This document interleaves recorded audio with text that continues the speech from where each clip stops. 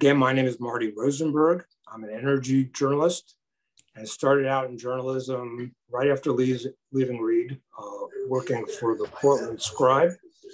Some of you may remember that.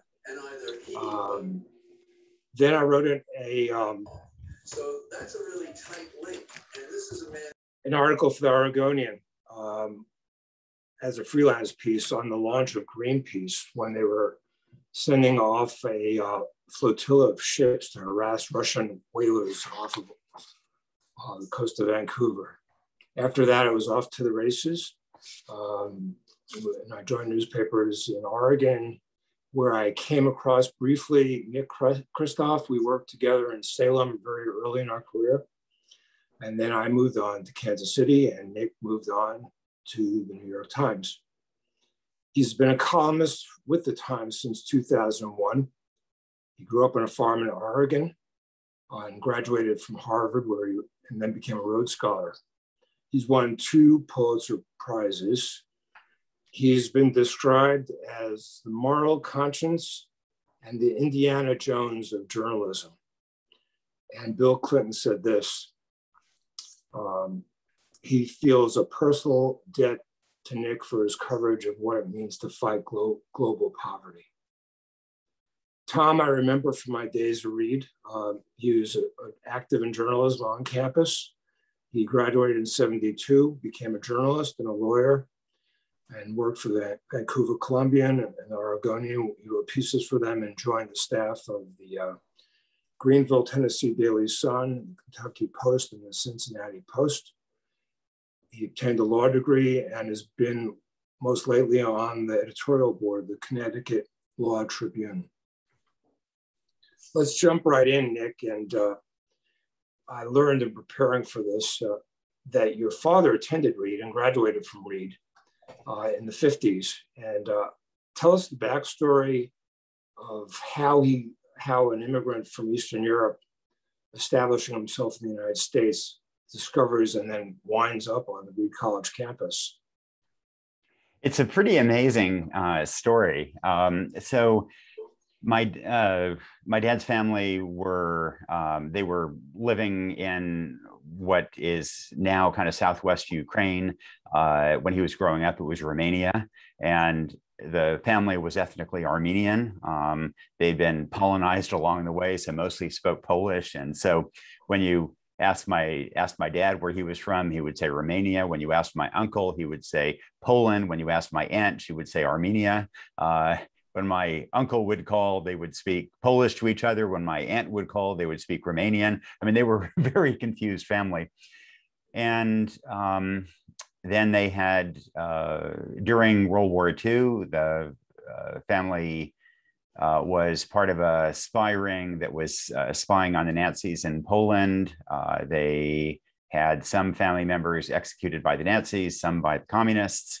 My dad fled after the war to Yugoslavia and was then in a concentration camp.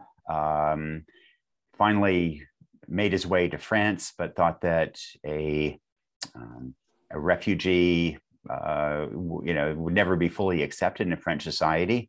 And it just so happened there was a young woman from Portland working in Paris as part of the Marshall Plan. She met my dad. She kind of liked them, and she convinced her parents in the First Presbyterian Church in Portland to sponsor his way to come to the U.S. He didn't speak any English, but and the church had to pay his transport. They had to provide him with a job for a year, so he showed up in Portland, took a job at a logging camp for a year to learn English, and he knew nothing about American universities, but the sponsor really recommended that he go to Reed, said, this is the best university in Oregon.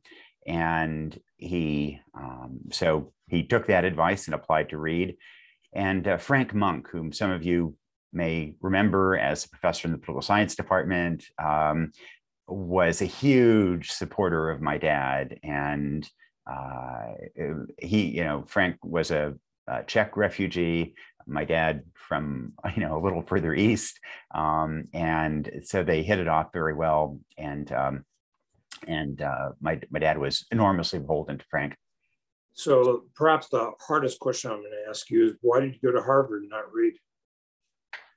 You know, I wanted to kind of go to test myself, build new muscles, go far away, and I never been to the Harvard campus before, and applied kind of on a lark, then was admitted, didn't really know what to do next, but decided I should go. So what we're going to discuss for the next hour or so is the fate of newspapers and the fate of liberal arts college and studies, and how they may be linked. And I'd like to jump off by asking both of you, start with you, Nick, if you were going to college now versus when you went in, I believe, 1978, how would you think that world would be different? What ways would it be different? I mean, I would certainly be different. There are things that I would do differently. I majored in political science. I think in retrospect, I'd major in economics, because I think that economics provides a great toolkit through which to look at all kinds of different policies. But I also think that at the end of the day, you know, at the end of the 1970s, I got far more out of the community and the school newspaper than out of classes themselves. And I suspect there's a lot of commonality today, that most students, those who do not become academics, probably get as much out of the larger community and extracurriculars as they do out of the formal classroom instruction. Tom, welcome. And why don't you jump in and tell us what you think going to college today as a freshman would be like compared to your experience? Well, I think that considerations like college debt, tuition costs, and actually what you're going to do for a living would loom much larger. At the time that I went, the Vietnam War was going on. I think I was 1A. I was struggling with ideas of whether, if I were drafted, whether I would go rather than be a conscientious objector. I'd gone to Quaker schools, and almost everybody in my class would apply to be a CO, but there's a kind of an special easy out that peace churches get, so that someone from the inner city goes and takes your place. So they, in some ways, the most courageous thing would be to actually go to war and not fight, or to work against it from within. I didn't think I would have the courage to do that. As my senior 2-week project, I went to a cabin in the woods and read War and Peace cover to cover and on civil disobedience. And ultimately, I got a high lottery number. But the idea of a liberal arts education was something that I did not feel I was going to be in charge of. We had a Humanities 110 crisis when I was there, and I did a paper about what Aristotle would have thought of the Humanities 110 crisis, in which the students were presuming to know better what they should be taught than the professors. So let me jump in, Tom, and ask you first. When did you realize you wanted to be a journalist, and how, I'm going to ask you both, how did going to a really rigorous liberal arts school where there was a premium on the quality of the education affect you in that decision? Me first? Yeah. Okay. I'd been involved with high school newspapers, literary magazine. When I came to Reed, I got the unusual job of editing the Griffin. So I basically was involved in photography, layout, writing, every aspect of the presentation, and I enjoyed almost every aspect equally. But I think that I really was brought up short when I realized that upon graduation, I was not qualified in the eyes of the world to be a journalist, which is one of the few professions where you don't get a license, thanks to the First Amendment. And I went to Portland State and took a few journalism courses and interned at other places. Nick, you were editor of your high school, Yamhill High School newspaper. When did it dawn on you you wanted to be a journalist, and how did college, a liberal arts college, help you on that path? Well, the crucial educational institution in terms of me becoming a journalist was Yamhill Grade School, because in the 8th grade, a bunch of students decided that they wanted to have a school newspaper, and they held an organizational meeting. I was not particularly thinking of journalism. I didn't go, but the students who did go, none of them wanted the burden of being the editor, so they chose me as editor in absentia, and my journalism career was born, and I really enjoyed it.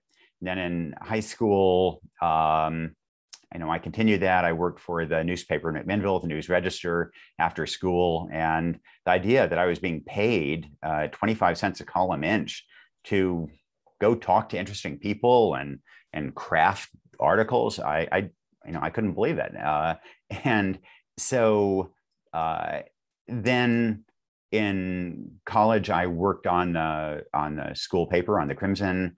I don't think, frankly, that either Harvard or then I studied law at Oxford, I don't think either really shaped my journalism career that much, except that I was initially in some danger of becoming a lawyer when I studied law, and studying property law kind of pointed me more toward journalism.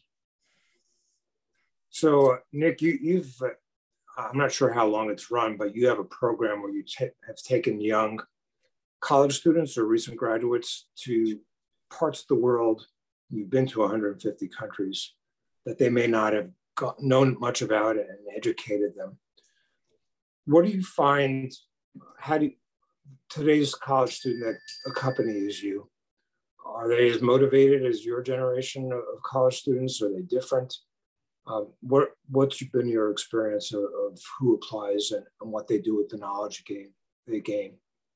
So I have a lot of admiration for young people today, and obviously it's an incredibly diverse set, as it was for our generation. But in general, I'd say that there are an awful lot of young people who are, deeply committed to making the world a better place, and I think that they are somewhat less ideological and perhaps somewhat more pragmatic than previous generations. And, I think that in some ways is a good thing. I think they're, when I take them on these trips and they're trying to figure out how do you get more kids in school in the developing world, or how do you stop a conflict, whatever the problem may be, how do you reduce malnutrition, then they tend to be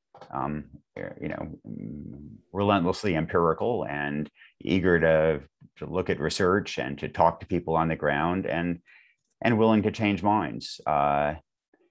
The program, this Win a Trip program, it started out because I was in 2004, 2005, I was trying to get more attention to Darfur. And I was just very frustrated that, it was difficult to get the world's attention. And I thought, well, if I have a contest to take a student with me to Darfur, the student writes about it as well, that will, amplify the message. And so I proposed this in-house at the New York Times, and the Times lawyer said, so you want to take a student to a war zone? And so I recalibrated it as a general Win a Trip contest to take a student to the developing world, and then took them around the fringes that first time of Darfur. And so the student that accompanied you, what is she or he doing today? So my first winner has been writing for the New Yorker now and has a book published. I worked for the Oregonian for a while afterward. The second winner is Lena Wen, who you see on CNN all the time as a health analyst. And then another is working at the New York Times, Mitch Smith. They've done very, very well for themselves. And the I mean, the challenge has been, there are all these folks applying with just extraordinary backgrounds, and picking a winner has been pretty difficult. Tom, given your work with the Law Review and monitoring legal trends, how do you assess the problem of free speech on the U.S. campus today? Well, it's distressing to me that people are disinviting speakers, that ideas have become something to reject before they're heard. It just seems like the opposite of what both the First Amendment and a liberal arts education is all about. That if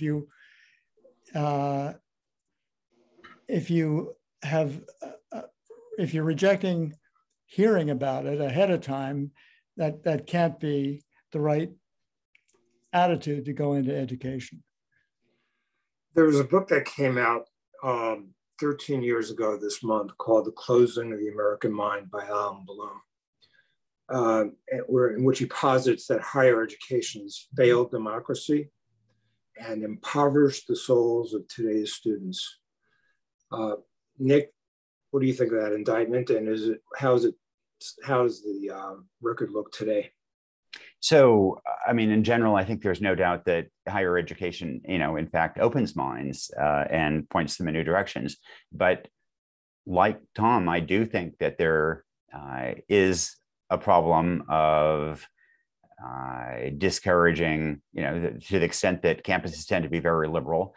I do think that there is a problem with discouraging conservatives from visiting campuses. I do think that especially that to some extent there is some danger that we liberals will embrace all kinds of diversity except for ideological diversity, which is one of the most important. So I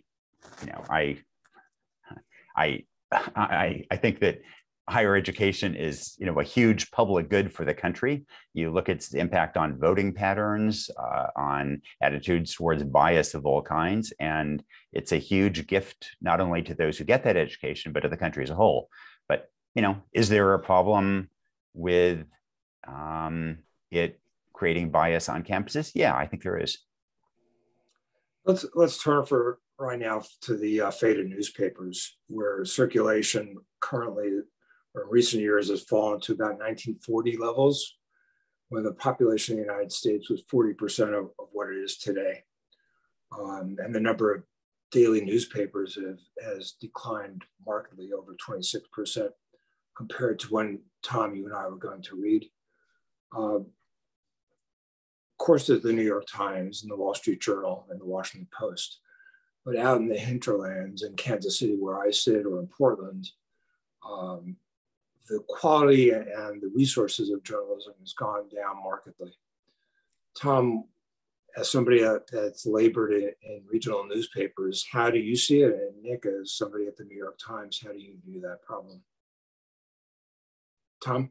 Well, my first paper was this Greenville Sun in Upper East Tennessee, which we were right next to the federal court building, and that probably had more moonshiner cases from the IRS than anywhere else. I talked to the publisher, the recently ex-publisher of that paper, Greg Jones, yesterday. He's one of three brothers. His oldest brother is Alex Jones, who is not the bad Alex Jones. He is a Harvard journalism scholar who gave an award to Nicholas Kristof. Greg's assessment was that newspapers have, especially regional, local newspapers like that, have never been needed more or been under more pressure. But at the same time, I think that circulation was 10,000 at the Greenville Sun when I was there, 15,000, and it's 10,000 now. It hasn't fallen off a cliff. There's Greg's papers, family owned about 14 different papers, and some are doing well, some are not doing well. Part of it has to do with the expectations of the owners. In in Hartford, in Connecticut, where I lived for 25 years or so, the Hartford Courant is homeless. It's the oldest continuously published newspaper in America. It's owned by a hedge fund now that is notorious for bleeding newspapers to death. And that's very distressing. But at the same time, there are a few major papers that have been bought by billionaires, and they are winning Pulitzer Prizes and adding to their staff. Certainly not dying on the vine by any means. So it's, if we could get to a point, and the publications that are essentially funded by foundations or have an alternative source of income, or like The Guardian, are quite strong in their reporting. I think that the real crisis is in small town regional papers. And I think that's very dangerous. I think that there's nobody looking at the local government, for one thing. Nick, the New York Times has migrated to a business model that's allowing it to expand and show some muscle, and it's doing fairly well in the digital world. Does it see any, do you hear any talk back in the home office about it helping these small regional newspapers or injecting life to coverage of local issues around the country? So I think there's a feeling that there wasn't 10 years ago, that now there is a good business model for the New York Times, for the Washington Post, for the Wall Street Journal, for a few national organizations. But that business model has not emerged for the Oregonian or for smaller papers around the country. And I completely share with Tom this concern about what's going to happen. At the end of the day, I don't really think that the New York Times can fill that gap. I mean, I'm delighted when I see people in Portland or McMinnville subscribe to the Times, and I hope more do. But we're not going to cover the Yamhill County courthouse the way the McMinnville News Register historically has. And when these newspapers go under around the country, it means there's a loss of accountability. There's a loss of the social fabric. In McMinnville, I'm on the family farm right now, so it's kind of the closest town. And the social fabric has derived in large part from the News Register on the one hand, and from Linfield College on the other. And both institutions are somewhat endangered. And that is, we're seeing that all across the country. I think this is a real challenge for democracy. And historically, I would never have endorsed this, but now I'm beginning to think of ways in which government should support and keep alive some community newspapers around the country in the way that it supports arts or supports the sciences, things that can't pay for themselves, but are really important for the country as a whole. So the three of us got into journalism around the time that Robert Redford and Dustin Hoffman were glamorizing the profession and all the president's men. So I'm going to ask you, Nick, a pointed question, and Tom, you'll follow it up with your answer. Do you think a Donald Trump could have been elected president if newspapers in the last 5 years were where they were in the 70s? And do you think the threat to voting rights now underway in this country would have happened back in the 70s when newspapers had a lot of more muscle in their communities? Yeah, I mean, I would disagree with the premise of that, in that I do think that national newspaper scrutiny and national news organization scrutiny is actually more robust today than it was in the 1970s. So, the New York Times has far more people now. The Washington Post has far more people now than it did in the 1970s. You have organizations like Politico, ProPublica, et cetera. So I think at the national level, there's actually more robust scrutiny than there historically was, and a continued adversarial relationship to the White House, et cetera.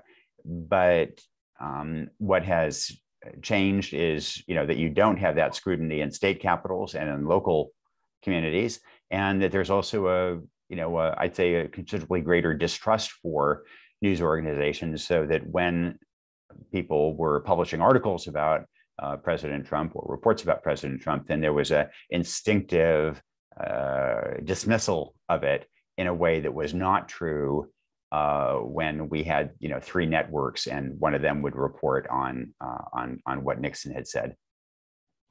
Tom? Well, the 70s didn't have reality TV or 24-hour news cycles on cable TV. And I think that electronic side of news was a perfect storm for Trump to take advantage of. He created artificial controversy whenever he could, and it was free for the broadcast networks and the cable TV stations. So in a sense, the print media couldn't fight back or couldn't compete with that. And there was just a huge enamored crowd that loved the reality TV star. I can't imagine that couldn't have happened in the 70s. What about the practical effect of a young Tom Scheffey going to Reed this fall, or a young Nick Kristof heading to Harvard this fall? Won't have the grassroots journalism to try out at a McMinnville newspaper or Oregonian or a Vancouver Sun, over in Vancouver newspaper, Columbian. There's less opportunities, there's less chance for people like the three of us to come along. Would you agree with that, Tom?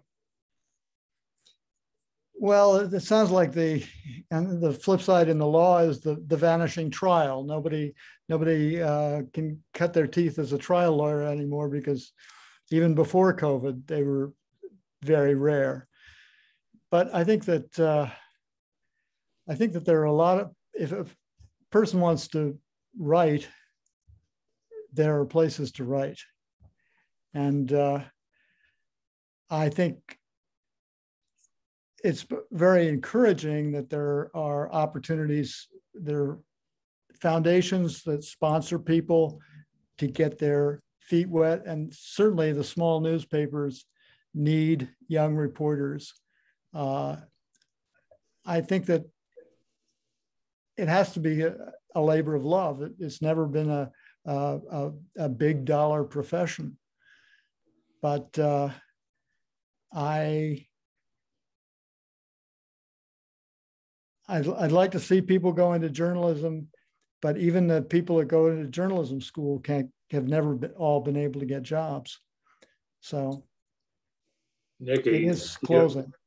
Nick, what do you feel? You think young aspiring journalists have the opportunities we had, or is it a tougher road?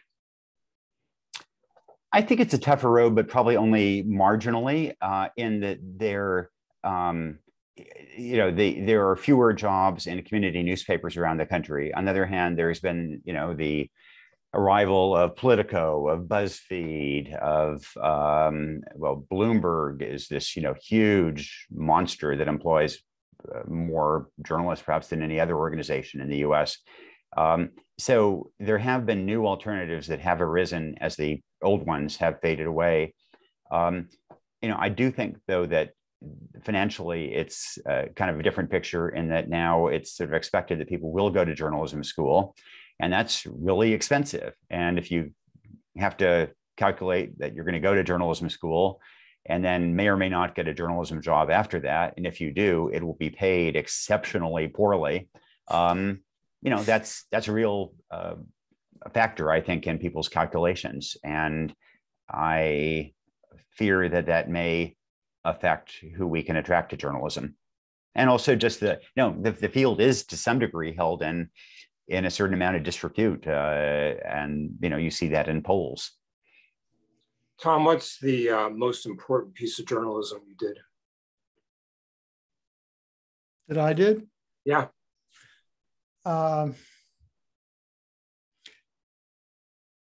I covered the Beverly Hills Supper Club fire. That was one of the 3 Pulitzer nominees that we were involved in. I was the first reporter there, and the Kentucky Post, which was just a mile from downtown Cincinnati, was it had that magical thing of a huge national event occurring in your backyard. And my editor was a Pulitzer Prize winner himself. And we actually lost that one to a Louisville Courier-Journal reporter who was living in my house. And his team, they put together a much better package, for one thing. In some senses, I think the work that I did on the West Thompson merger and the threat to law of having legal citations become private property is low interest, but it might be the fact that we didn't have our national system of citation become a commercial product, I think made the law more accessible. And that boiled down to one vote. Nick, COVID has gotten you back to Oregon, and you're, I believe, sitting in Yamhill right now. And you've written a book about people you grew up with around that area. Talk about we talked about, you mentioned the New York Times is not going to cover Yamhill, yet you have quite eloquently. Talk about that story of what's happening in rural America and rural Oregon. It's pretty heartbreaking. I was traveling around the world covering humanitarian crises, and I'd come back to the farm here, and I saw a humanitarian crisis unfolding here. I'm still close to high school friends, the people on the old number 6 school bus with me. And at this point, about a third of the kids on my old number 6 school bus have died from drugs, alcohol, and suicide. They lost jobs, they self-medicated, they got criminal records that made them less employable, less marriageable. We were very proud of our, rural values and our strong social fabric, and those upended incredibly quickly. Those disintegrated when those good union jobs went away in places like this. And watching that unravel in a community you care deeply about, and seeing, the family just down the road who got on the school bus right after me each day. There were 5 kids. The oldest, Farland, who was my grade, lost his job and abused meth and alcohol, and died of liver failure as a result. His next brother, Zealand, died in a house fire when he was passed out drunk. His sister, Regina, died of hepatitis from IV drug use. His brother, Nathan, blew himself up cooking meth. His brother, Keelan, lost his job at the beginning of the pandemic a year ago and died of a heroin overdose in March of last year. And, 5 kids of enormous talent, all dying one after the other. Their mom is still alive, walks up the hill to visit their graves every day. And, it's like something that I covered in South Sudan or something, but it's happening here in Yamhill, and it's heartbreaking. And it's why I'm here right now. I'm trying to figure out how I can use my toolkit to try to highlight the problems and the solutions, not just for Yamhill, but for the Yamhills all over the country. Are people locally reading the book and talking to you about it? Yeah, we were really quite concerned about how people in the community would react to the book, because it's kind of, airing dirty laundry. And in fact, and also the people here tend to be quite conservative, tend to be quite pro-Trump, and my policy solutions are very different from theirs. But there's a deep recognition here that things went profoundly wrong. And at the end of the day, I don't think people in communities like this, they don't want your sympathy. What they want is respect and understanding. And I think they feel that the book gave them that sense of respect, and that we listen to them. It helps that I'm a local boy, that I wasn't an outsider highlighting the problems, but that, everybody knows I care about the community as much as they do, even if they think I'm completely wrong in my solutions. People are, there's a just degree of, heartbreak, and it's the pandemic, Marty, in many ways made it worse. And there were a lot of people who have been able to stay off drugs for a while because of support groups. And then those in-person support groups collapsed. And so they didn't have that support. And meanwhile, they weren't having to provide urine samples. So there was no accountability. And then it was a lot easier to reach for heroin, to reach for meth. And so I've seen some dear friends relapse. And I think, that likewise happened around the country. We had 91,000 overdose deaths in the US in the 12 months ending in October, a new record.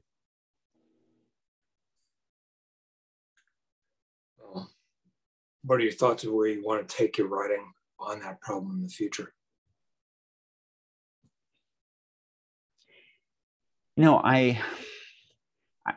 I don't know exactly. I'm trying to do more to highlight the issues. I think that this tends to be a working class problem, and we in the media have not been very good at highlighting working class issues of, whether it's white, black, or brown.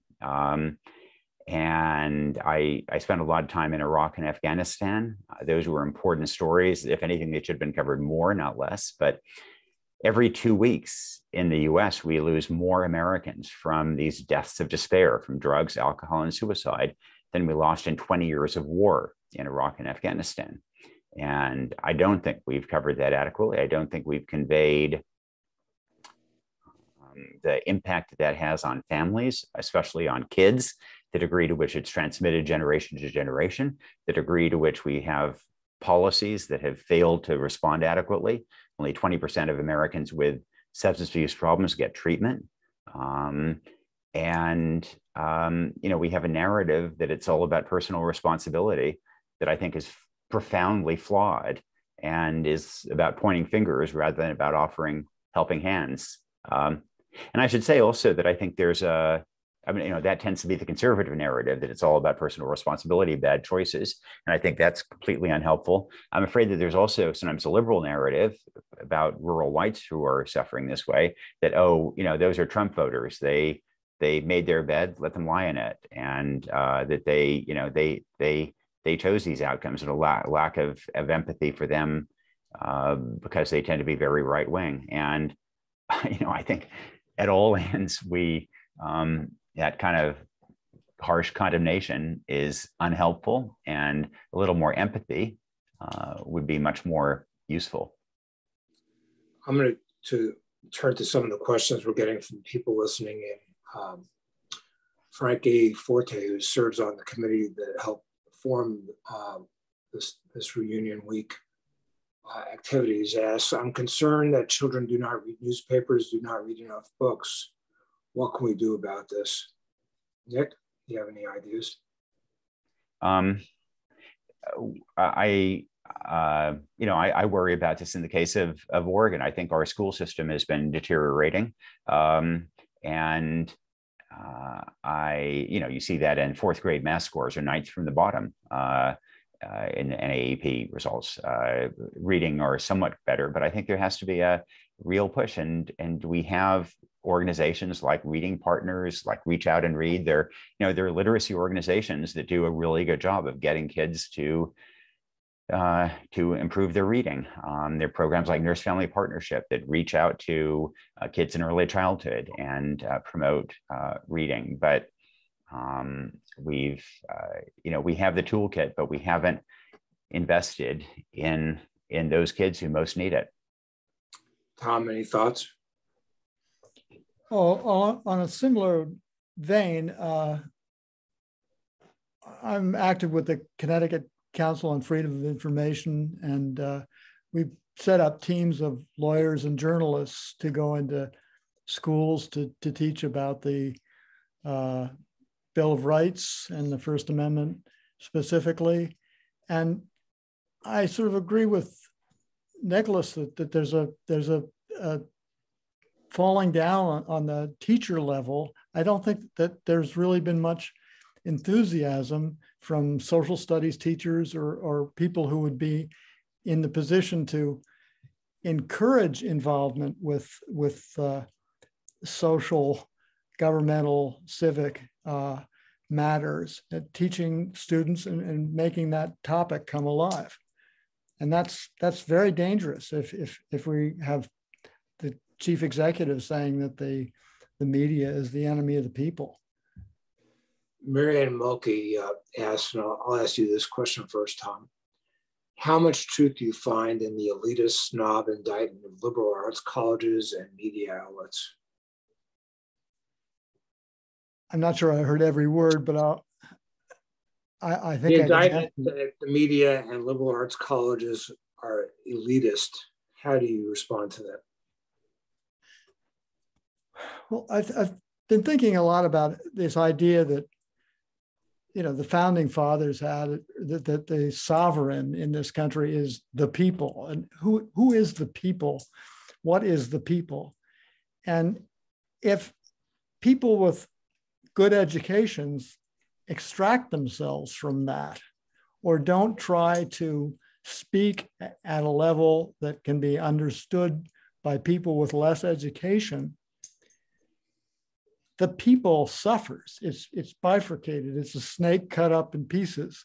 The head isn't nutrifying the rest of the body, if you will. And I think that this country needs to have both coasts speak to the center or whatever, that we have to not put such a premium on speaking an elite language, whether it's in the professions or in academia, and subtracting our best thinkers from the populace, or somehow making ordinary people feel that pointy-headed intellectuals are something to be feared and despised.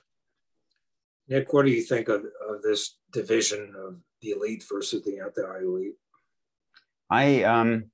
I mean, I think that there is a real issue here. Michael Sandel wrote I think, a very good book, The Tyranny of Merit, in which he talked about this. And I do think that there tends to be a certain condescension toward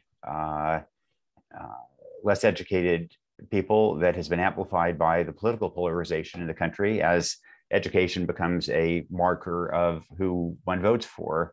And I think, I think universities are extraordinary public goods, but often they are vehicles to transmit advantage from one generation to the next.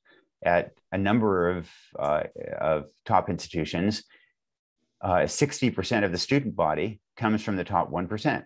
60%, that's I think that's really hard to justify. And then when academic institutions provide a benefit in admissions to legacy, that is giving help to to kids who already have every advantage over kids who have fewer advantages. And so I think, the university community needs to try to figure out how to broaden that kind of opportunity. I think we should move away from legacy preferences in admissions, donor preferences, faculty children preferences, all these things. And I think it would be helpful if we could figure out more ways to mix people up from different, social classes, and, some kind of a year of national service, voluntary, because I don't think a mandatory one would ever get very far, but I think, might be helpful in that regard. So let me ask you, Nick, first, this, and Tom, to what extent do you see the Biden administration effort to try to inject funding into families and the middle class and perhaps the lower middle class, possibly having some effect? That's part A. Part B, to what extent coming out of COVID are we going to see our social fabric change and evolve in different ways? It's a two-part question, really. Do you want me to start, or who did you want to start? Yeah, please. Oh, okay.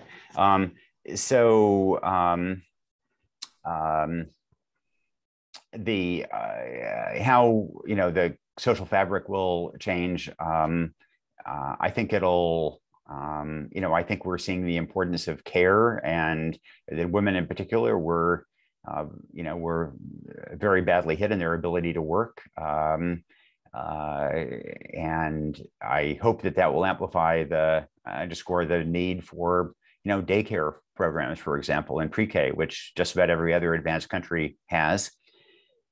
I do think that my view is that the U.S. basically took a wrong path over about the last 50 years, and that we underinvested in human capital in this country, in social programs, and that you see President Biden systematically kind of moving to address some of these gaps that other countries have addressed. So again, pre-K, daycare, child allowances, which he calls refundable tax credits, bandwidth for all. I think these would make an enormous difference in opportunity. When I think about, I mentioned the NAP kids earlier, the 5 NAP kids, they were in a really violent house where their dad was beating up their mom and beating them up every day.